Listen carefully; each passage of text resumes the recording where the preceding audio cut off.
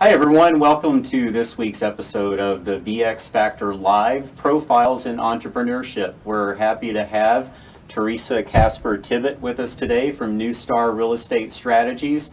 We're going to have a great discussion. We'll be right back.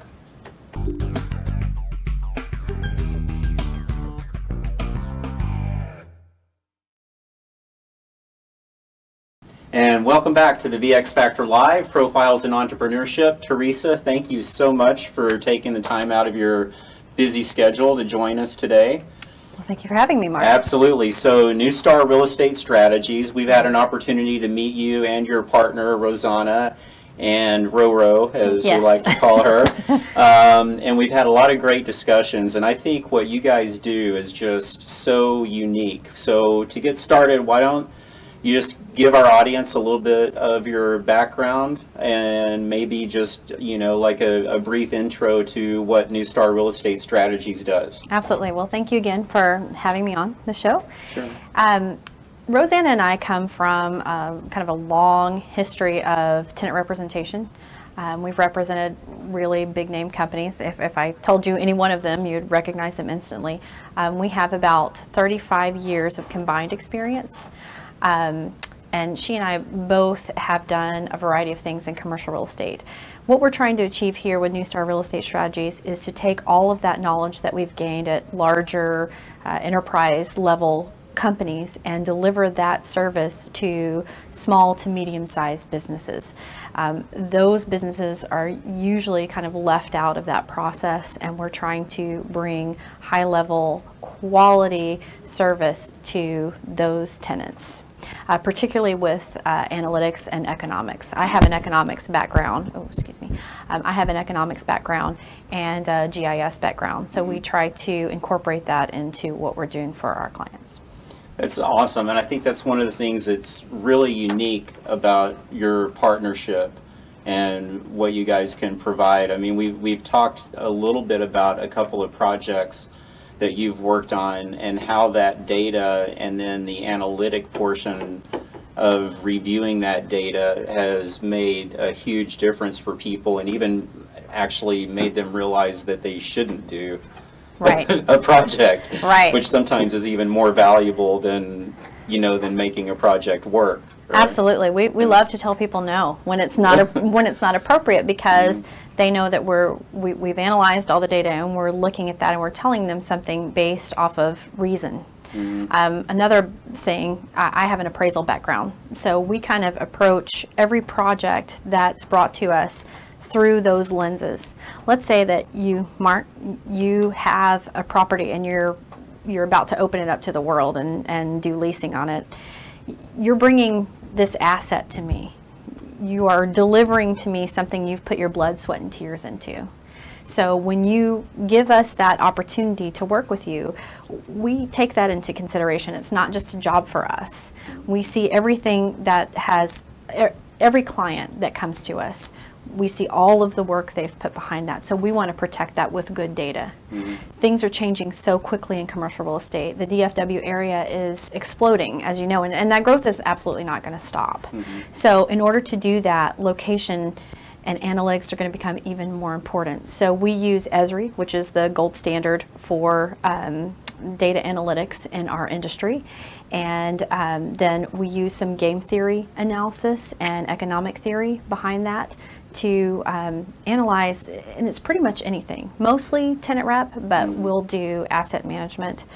We've worked with developers and consulting, just a variety of different things. So let's just take kind of a theoretical situation. So there's maybe it's a new development opportunity.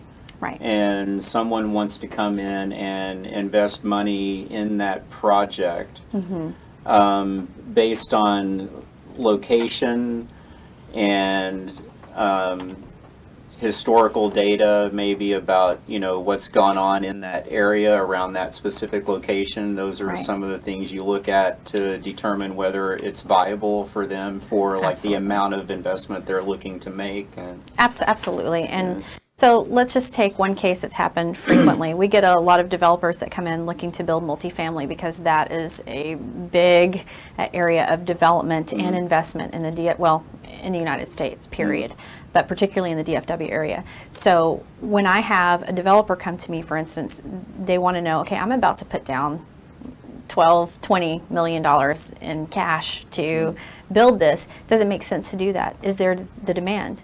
So what we do is we take out anything that the U.S. Census Bureau collects in that data. We take a look at that, and we use proprietary methods to analyze if there is enough demand for, like, let's say multifamily. Do you have the right amount of industry mix in your area? Because if your area is heavily dependent on one type of industry, it may not be a good idea to put an apartment complex down there.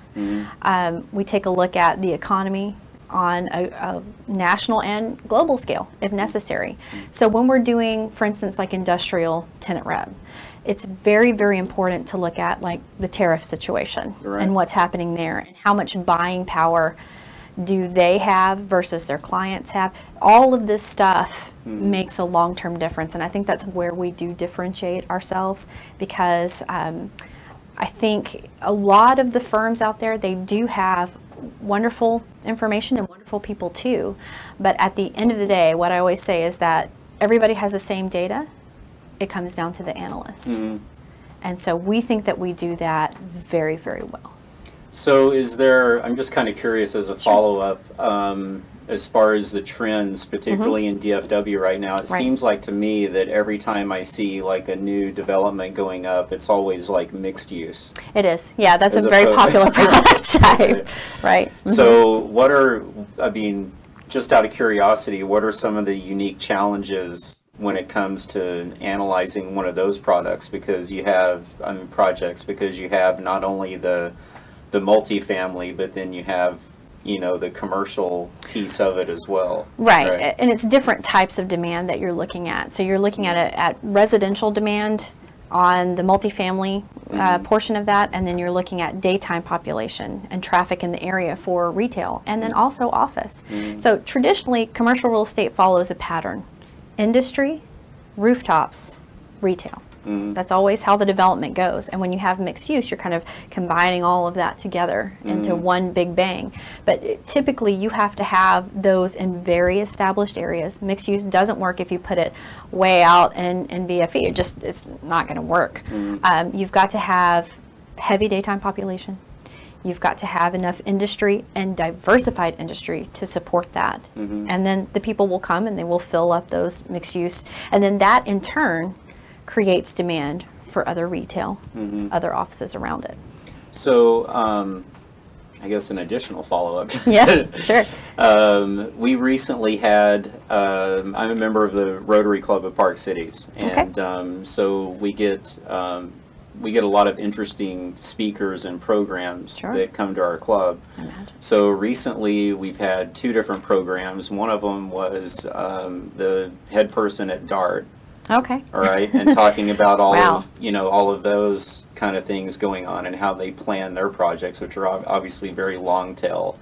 But then we also had somebody talking about autonomous vehicles and, you know, that whole trend as far as commuting and things like that goes.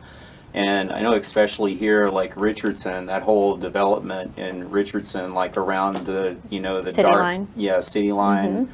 I mean, that's still kind of exploding now. I drove by there just the other day, and there's a whole new like office building, but they have all that mixed use and stuff like that. We actually live just 2 minutes south of that development, and that's very interesting. That when you're the guy that DART was there from DART, I guarantee you he did what's called a journey to work study. That's very interesting. So the Census Bureau kind of looks at commuting patterns, and what you're talking about there is called a transit oriented development, TOD, and that's well known in our industry, and that is a very highly specialized type development. So if we were doing analytics for something like that, it would definitely include commuting patterns, you know, and current trends as far as, you know, you can look at different things like how long are people on the freeway in certain sections of the freeway, which is very interesting because that tells you a lot, and it shows you where these little office corridors and pockets are, schools,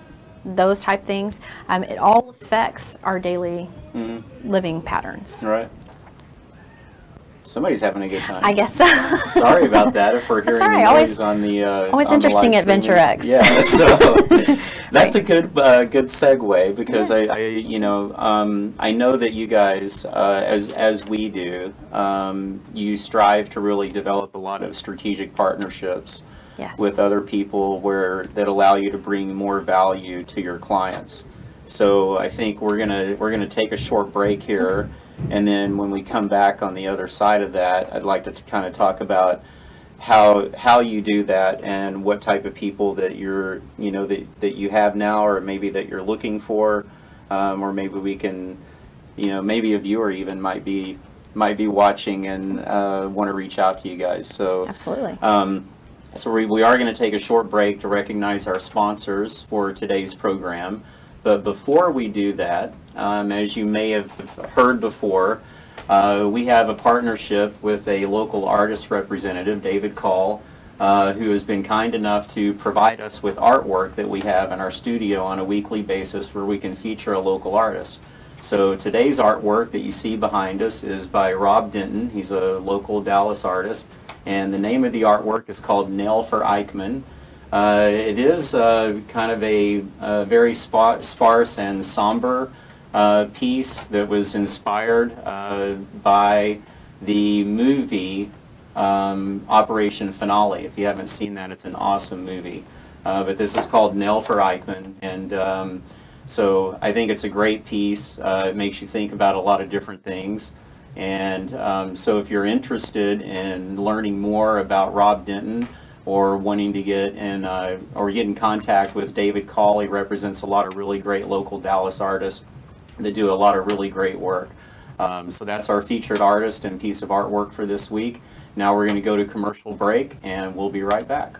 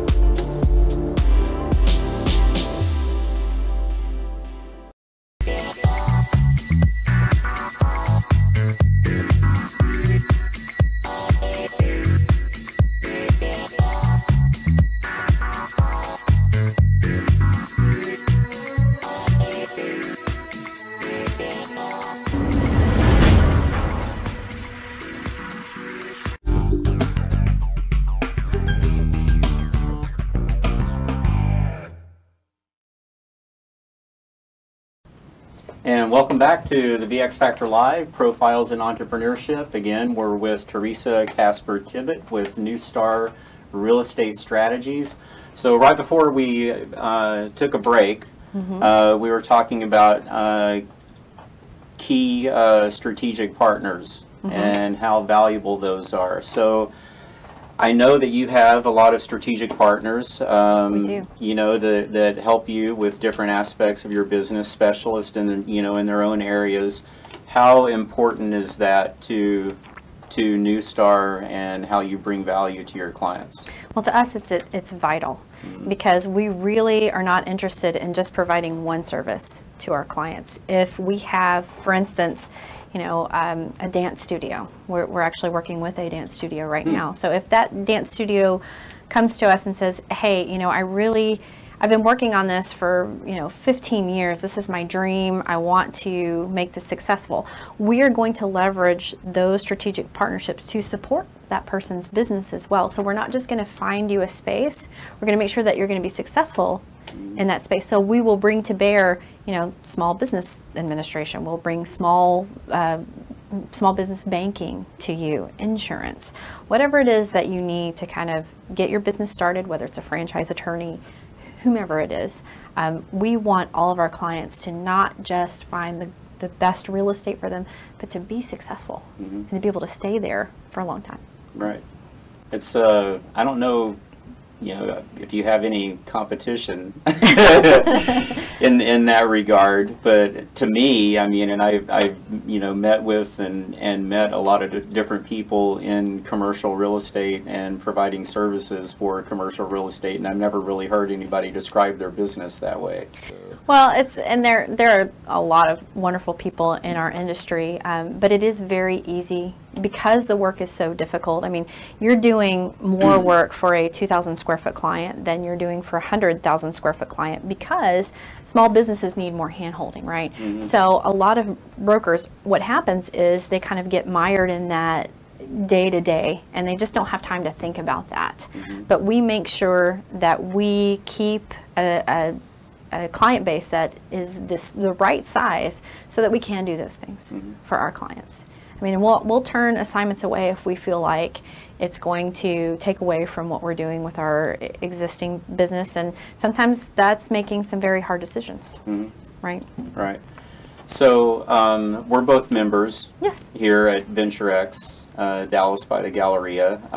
That's how we met. Right. And we've had a lot of great discussions about opportunities for our companies to partner together and to provide services. And so I think another one of the really unique things about New Star is you really look at the marketing side of things as well. And you actually opened our eyes to an opportunity to maybe think about what we do in a little bit of a different way, so it would be more appealing and bring more value to the commercial real estate industry. So just kind of briefly, how important is the marketing piece of a project, and what should people be thinking about when they're looking at a project and how to make it successful in that regard? Well, if you are an owner of property or a developer even, marketing is integral to what you're going to be doing. And my partner and I both have very extensive marketing backgrounds. We have graphic design backgrounds, branding, all of that. I mean, because we did that for some of these larger commercial real estate firms. So that is that's our home. That's where we grew up. So marketing has always been critical in our business. And yes, like the things that you guys do at SyncLab, I mean, that is the new wave for property owners, because commercial real estate technology is advancing very quickly. I mean, this industry has been incredibly disrupted. I know that's a very popular term, but it has been disrupted over the last 5 years, and it's going to continue to be so. I think we ran statistics on it. There are well over $1 billion being poured into commercial real estate technology every year. And there are venture capitalist firms who only exist to do commercial real estate technology. So property owners are going to need things like what you guys provide, and 3D modeling, visualizations, and there are a lot of wonderful companies who do that. And we are trying to be smart enough to get with people like you and your partner, and the people that do those 3D modeling, and we're trying to offer that to our clients in the context of what we do, because we think that that's a natural marriage. Sure. And one of the interesting things that I think we learned from you is presenting it as an asset, like an upfront asset that's actually part of their offering. Because then it goes with the property. It's it's an asset, just like a piece of, a square footage. Right. And like we were talking about, I think traditional property owners, and there are a lot of traditional property owners out there, because if you think about it, the people who are owning property, particularly your private client, I mean, these are a little older, and wealthier individuals who that's their retirement plan, right? So they're used to doing things in a traditional way. So they're used to paying those marketing fees as a commission to their broker. Okay, we're having a little bit of technical difficulty right now, but it's me. Okay. It's sorry about that. We had a little bit of a technical difficulty and glitch with the camera in the studio. So my apologies for that. Maybe that's a sign that we need. I'm having a great conversation, but maybe that's a sign that we might need to wrap up our our conversation here. The camera got bored. It's commercial real estate. It's sleepy. Not so much. I'm interested in it. So. Well, thanks. But I would just encourage everyone, why don't you actually tell people how to reach out to you guys and get a hold of you? Absolutely. So New Star Real Estate Strategies, our website is www, do people still say that? I don't know. .nhres.net, and all of our contact information is actually on the front page. Cell phone numbers, emails, all there. Great. Yeah. So if you know someone who's in the commercial real estate field or provide services for that industry, or you just want to connect with Tarisa and or Roro and and have a conversation and meet with them, I encourage you to do so. They're great. Thanks, Mark. And absolutely. And thank you for joining us again today on the VX Factor Live Profiles in Entrepreneurship. And we will see you, actually we won't see you next week because we'll be off next week, but we'll see you the week after and have another great program for you. So thanks for joining us, and we'll see you next time. Have a great day.